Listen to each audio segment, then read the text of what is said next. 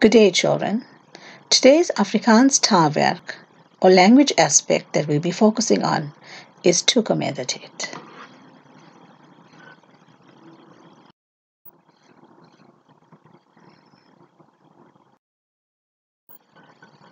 Toekomende.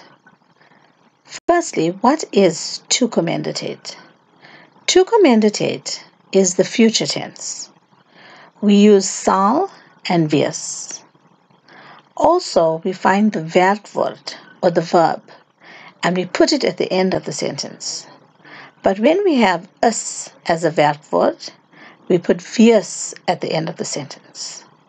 If you remember, children, werkwoord or verb is the doing word or action word.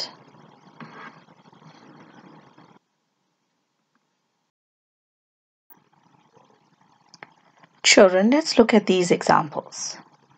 Notice that all these sentences have is as a werkwoord.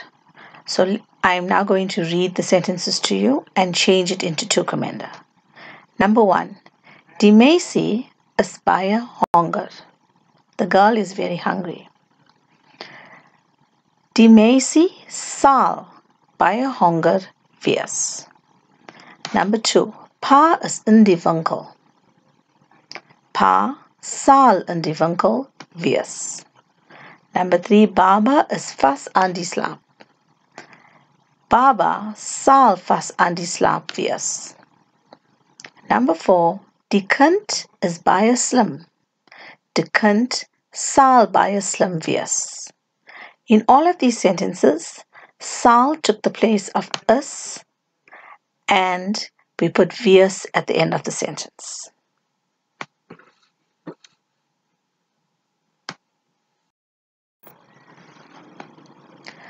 Now, when you look at these examples, you will see the sentences don't have is, but they have other verbs or werkwoorde. So you just need to replace the verb with sal and put the verb at the end of the sentence. Let's look at the first example. Opa lees die koerant. Grandpa reads the newspaper. You will notice that lees is the werkwoord. So the answer would be Opa sal die koerant lees. Sal took the place of lees in the sentence, and lees goes to the end of the sentence.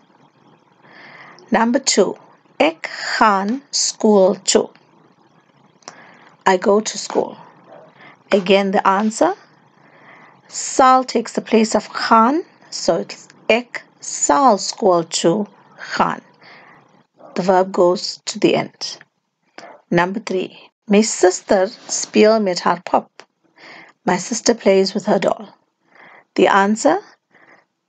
My sister sal met haar pop speel. Again, sal took the place of speel, and speel went to the end of the sentence because that's the verb.